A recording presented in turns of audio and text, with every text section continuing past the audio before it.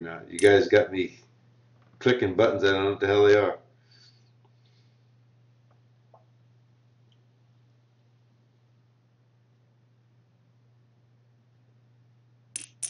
Here we go. It's all going in.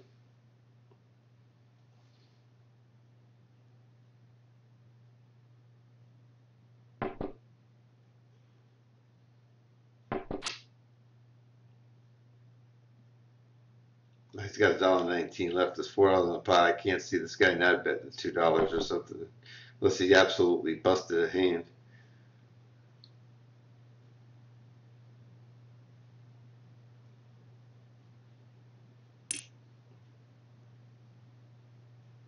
If he calls, it's pretty dumb. The reason being is if he's going to call the 119, you always want to lead out your bet into the person. You have two chances of winning. You have the best hand or the person folds. When they do that, you only have one option. You know what I mean? As fold will call it, you're taking away one of your chances to win the hand.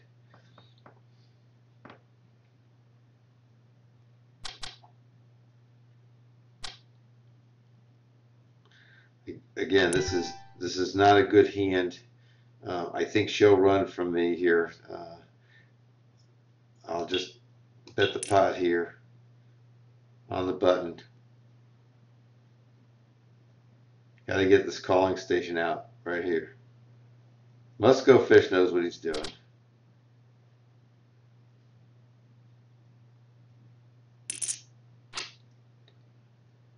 Very wet, very bad. I'm going to pot the whole thing, try to convince him to go away. There you go. So he probably had something like a suited connector, pocket threes, something in that area. I hope you all are following, and if you would, when you hear those comments, like when the person had the aces or the person had the king, and it turns out that way, or just then on my bet with the 2-6 against him, say something in chat to let me know that it's coming through. It makes sense to you. If it doesn't, let me know that, and I'll explain it further. Again, this guy limped and before, and then he re-raised. So I'm gonna pot it, but I want to see where. Actually, he posted here. My bad, because Cato usually doubles up, which he did, $2 to $5, and then he just takes a hike.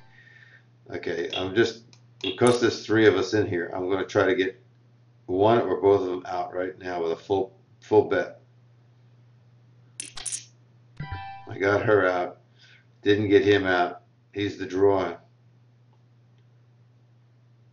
What does it say here? Al went did. I don't know what that means. Let me check this out here. Bring it back. Al went. He did not bet that. Because he's a calling station, I'm just not going to fire at him. Yeah, I think he would call me with the 6. I just spend my money at the end there. It's unfortunate, but you've got those kind of people playing. So when you do have a premium hand, keep pounding it and make up for those times like then where I lost money.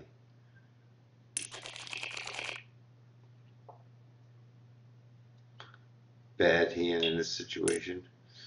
3 minutes silence. Al went dead there. Oh, that's because I started and restarted the system, which I'm not very good at. Still trying to figure it all out. I'm trying to give you the biggest screen, the best sound, comments in the audio to any questions that you might have over here in chat.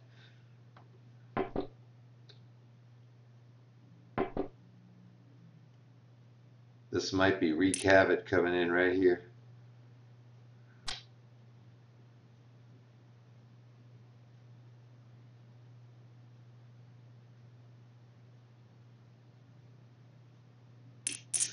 If anybody knows On Tilt Radio, this is Robin's Pam. This is Pam and Robin, part of the duo. Oh, two pair got shut out here by this bigger two pair on the river. And Must Go Fish takes it. right in the chin.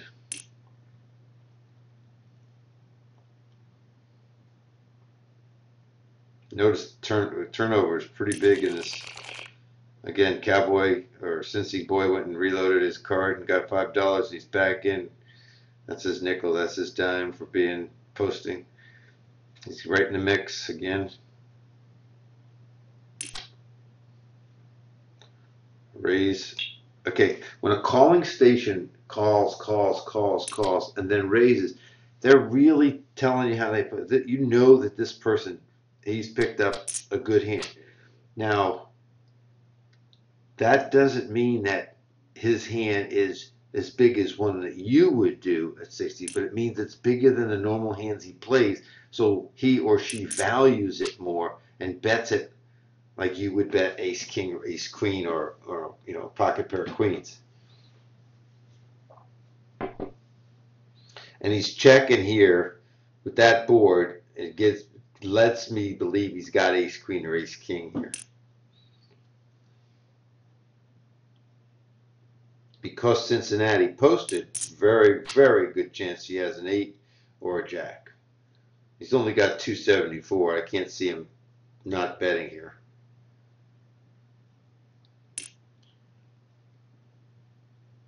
And if he's got the ace king or ace queen, he will fold it here, or should fold it here. There's Reek Havoc, just got in from Austin. He called. It does have the 8, as I said, and we can't get to see. That's the only thing bad about the site is that you don't get to see. Other sites, when there's a call at the end, you get to see both hands. He called. We should have been able to see those cards. But we want Cincy Boy to have the money because he's going to spend the money. So out of position, bad cards, facing a min raise, which isn't something that we get worried about, but it's just not worth it. We don't know what this guy's yet going to do. He may be a little tilty after that last hand. He could put $1 right back in there. Who knows? But he folds. Again, if I would have played this hand and hit this, I would have checked, waited for one of these guys to bet, then I would have went 3 times that amount. I would have checked raised with a bad kicker. That's 10 to see I have when I'm in the blind.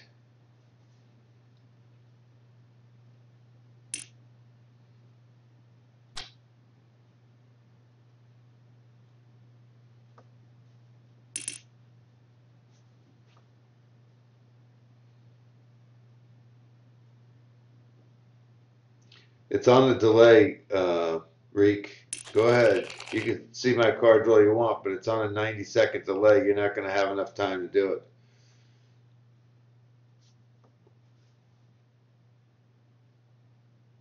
But you can see how the hand plays out when you do fold to me.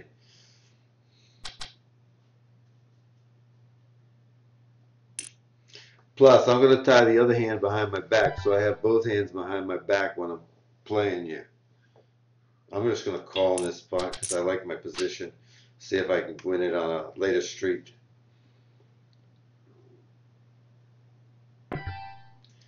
Or not.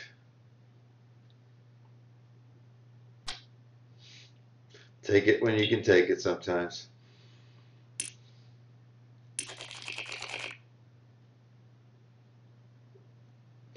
Hopefully Reek will come back in the game here. He's okay. I'm not worried about him at the table. Like I said, there's a 90-second delay, and he can see how I'm playing. That's okay, too. Now, I could even make this I'm not going to play this hand, but I could make this $1, and I know that this guy would call. I know he limped in, he would call. I should just do it just to prove a point, but I can't. It would kill me to do that.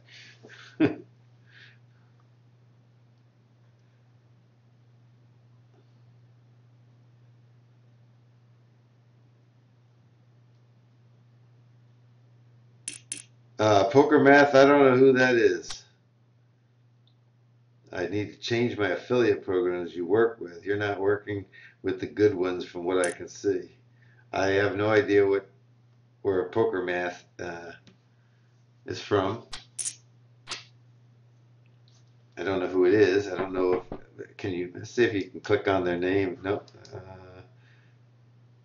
Doesn't have anything about their profile. I'm new to this poker math, so if you got something to say, please say it. Help me out.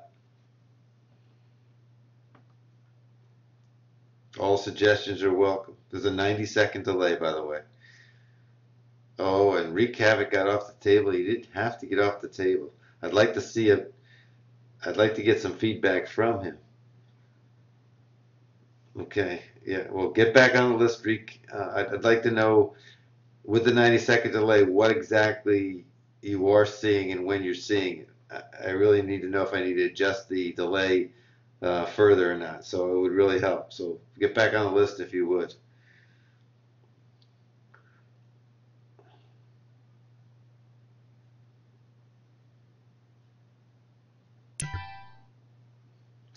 Terrible cards, easy to throw away.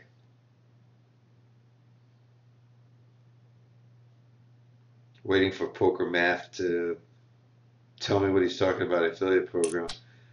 I don't know if this is the guy from what's the name of that? There's a marketing site over in Europe. He may be from that site. I can't think of the name of the site right now. Poker Market or something like that.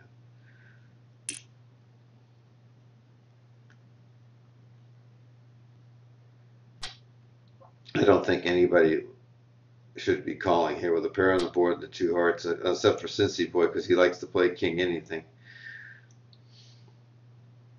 He hasn't learned his lesson, or has he learned his lesson? He doesn't have the king, is what I suspect. I think if he had the king, he's staying all day there, even if he had a bad kicker. If there is somebody else on here that knows how do you know the running time of your video, that would be helpful to me too. That would be a nice thing to know. I guess I should write down my start time.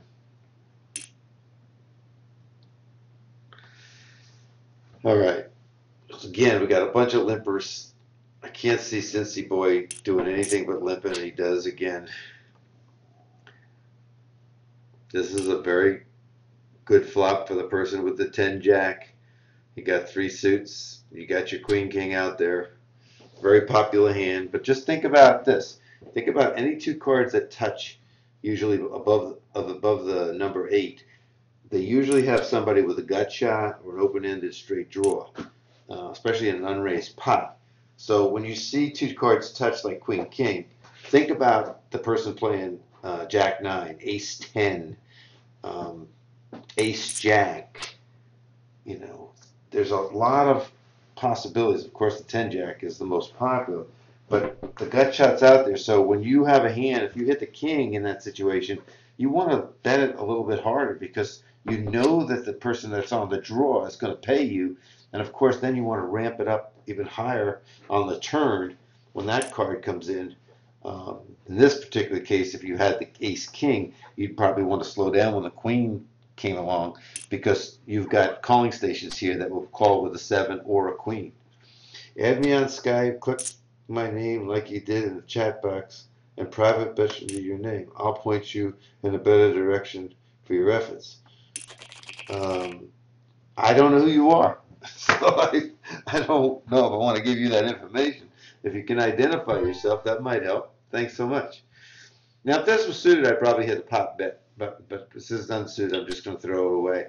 You should know that suited cards are about 3.1% better than unsuited, but it's nice if you read Ed Miller's books, you'll find out that being suited is very helpful, and you should try to stick to that if you're going to show any discipline at all.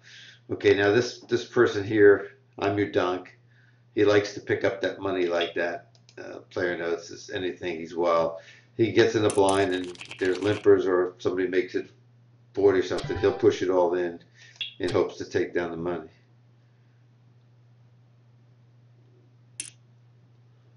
Well, if you can't tell me who you are, I can't add you. you know, you know who I am.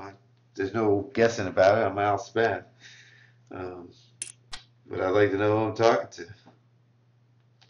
And you're not from any side or work with anybody, but you're going to tell me that my affiliate program sucks and I'm not working with good ones.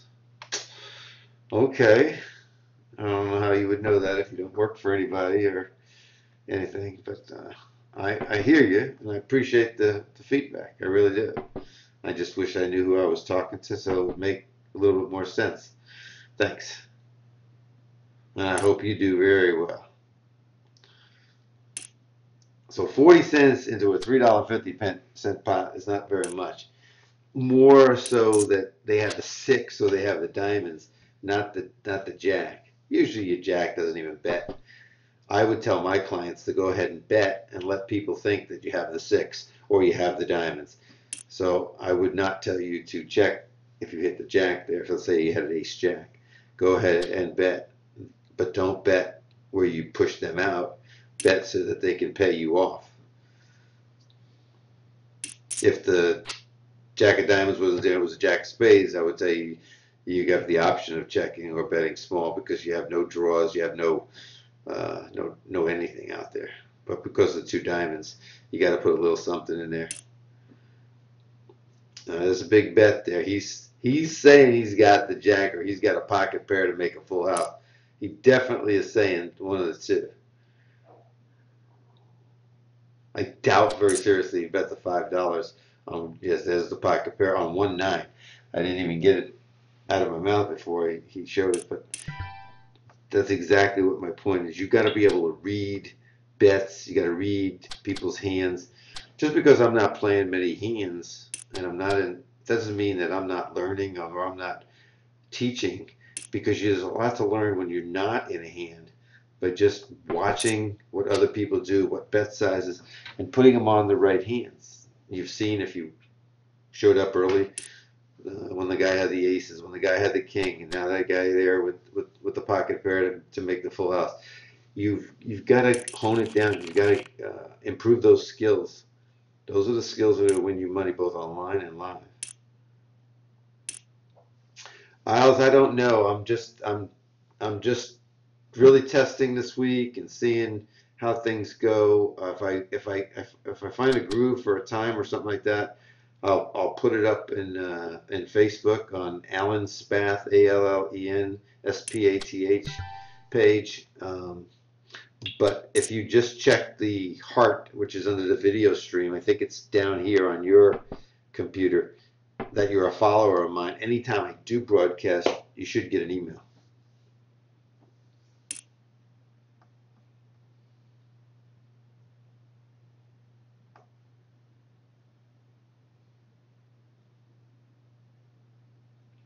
So here we got, again, I'm your donk. It's more likely he does not have the 8-10 and more likely he has Jack 9, Jack 7 here because he's a calling station. But he may, in fact, have what he said. He may have an overpair. He may have Ace Jack. We're going to find out here if Love Labs wants to take him on or not. Here we go. His 275 wasn't enough to get that guy out. So here we got the call. He's got the Ace Jack as I tried to deuce down against the set, and he's going to lose. So some of you that I know from Poker School Online and Iron Duke and Dynamite Poker and True Poker and you name it, you know what I like to do, and I like to put players on hands, whether I'm in the hand or I'm not in the hand. I find that Daniel Negreanu is the best at that, and I try to learn as much as I can from what he does and what I read about reducing. You put them on a group of hands. Now that's an I'm your donk all in. You know, I got an ace, I got a pair, I got something. I'm just going to try to increase my money. Everybody's going to think I'm on tilt. They're going to call me with inferior hands, and maybe I'll double up. I mean, he could have ace king or ace queen, but you know, it's usually not the case. They're playing this like a tournament. They're checking it down. What they're doing is giving themselves both a chance to lose. that extra money goes in as a side pot. So if they had something here, and he's got an ace now, he got any ace. That was one of the first things I said. He's just that type of player. And now he's got full money again. So you got to know your opponents. Really important to know your opponents. So here's a person, you always have to know what they have behind. This is what's in front, this is what's in behind. Always know what a person has behind the bet. So if I, let's say, had sevens here and I was going to bet, set mine, and I want to make sure that the people that are going to call me have at least 10 times the amount that I'm going to bet. So if I was going to bet 50 cents there, he'd have to have $5. That one should have $5. Sometimes you need it even more than 10 to 1 on your money, because sometimes a person could even get a full house and beat you when you get your set. So I know, I believe it was Dave Romer over at Poker School Online when he was working for me, and now he's heading up the Poker Stars group over there. He used to say 12 to 1, and I have no objection to that. I mean, at least 10 to 1 is a good guy. There's the king too. Any king. The guy's proven to us he can play that king. So I got decent position. I got crappy cards. If two of these three were to limp in, I might see a flop, but I don't think I'd just see it just for the hell of it. Now, needed a little bit more money in there, more chance to win if I hit my cards. Again, here's where if I was in the hand, I look for staying in, but I wouldn't stay in because the Jack 10 are touching cards in the playing zone. There's a good chance someone has 9-8 or has the Jack or Jack 10, King Jack, Queen Jack. So it's just not a very good hand to go looking for a second pair. This is crap, easily thrown away.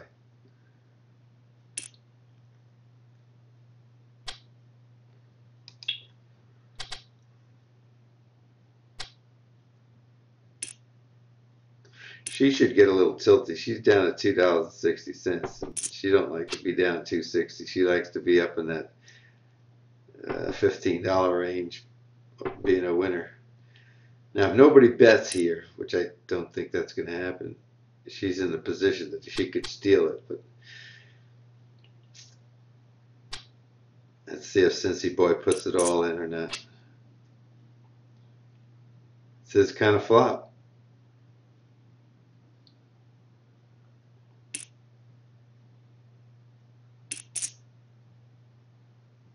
He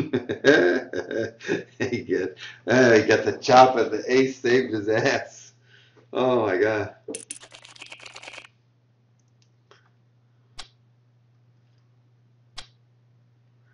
Again, this suited, I want to pot bet it.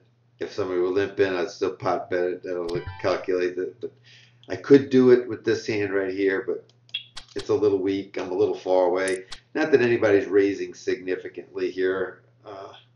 I'm your donk wasn't in the hand. Here, he raised. Now, we don't see him raise at any time, okay? And now he's raising. This is a good chance that he's picked up a big hand for change. What's a big hand to him? We'll see here in a second, because I can't see Slick Chick folding for his 88 cents remaining.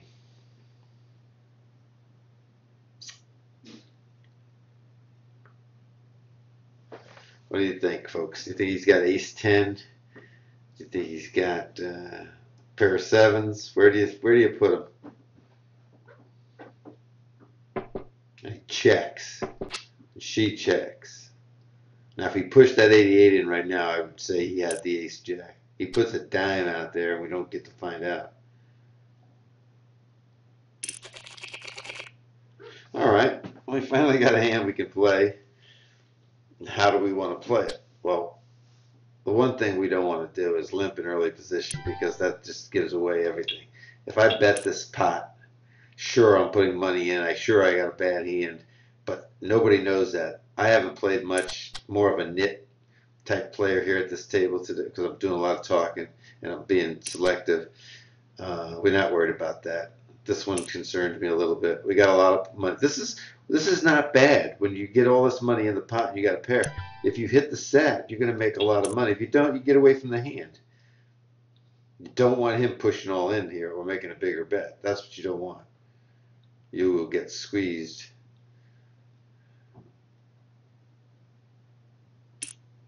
See, that's the problem. He'll go all in.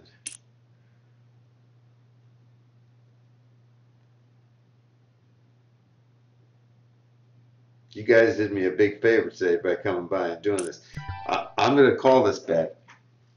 That's going to cost me $2.40. You know, I'm not getting odds. I'm playing the implied odds. If I can hit my three, I'm figuring out I might be able to get this $21 right here. And since I'm going away at the big blind, I took the chance. Of course, I missed. I think that he'll probably either go $21 or at least the pot here.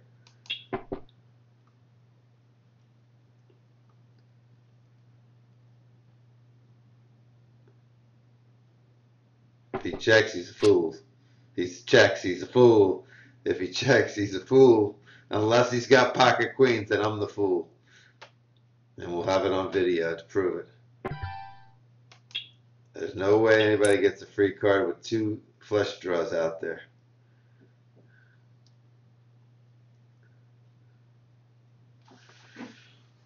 All right, there's one down, and here comes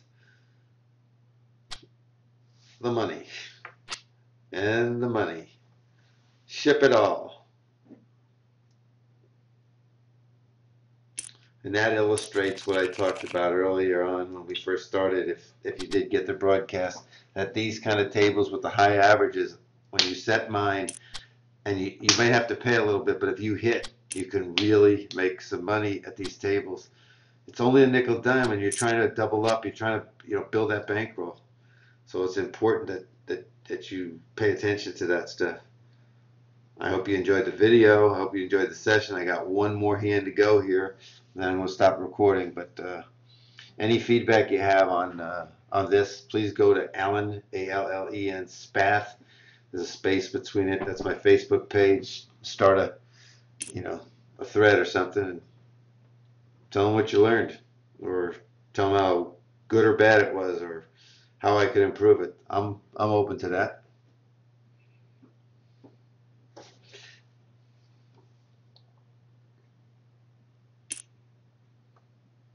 Big raise. He knows that this person with $35 could really put the pressure on him, so he must have a really good hand here. But we want to thank you for the check on the flop after all that betting to allow us to win the money here.